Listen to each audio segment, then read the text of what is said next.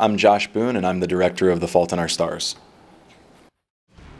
So this is a scene that comes late in the movie where Gus, played by Ansel Elgort, has brought Isaac, played by Nat Wolff, to the house of a girl who wronged him earlier in the movie, who broke up with him.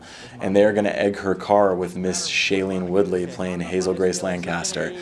Nat Wolff is wearing blinding sunglasses and blinding contacts. He did that the entire time we shot. There was an eye tech on set putting drops in his eyes. They're very uncomfortable, and Nat doesn't wear glasses or contacts in real life. Some of the eggs that we throw towards the camera are rubber eggs, and the ones that you see from the other side are real eggs.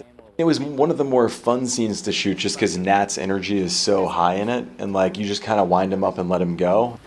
Dude, I'm not deaf, I'm just blind, so I can hear when you make fun of my disability, and I don't love it. We're in a neighborhood in Pittsburgh.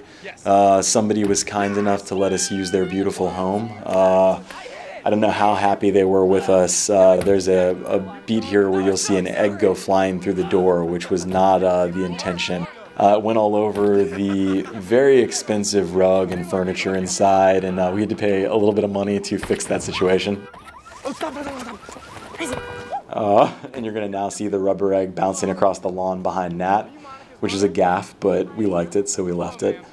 Your daughter, she's done a great injustice, so we've come here seeking revenge.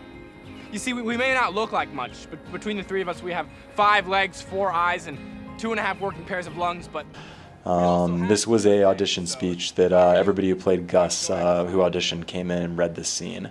This is the very first scene I showed John Green edited together full. It hasn't changed any, I think really at all, since we cut it the first time. That actually worked?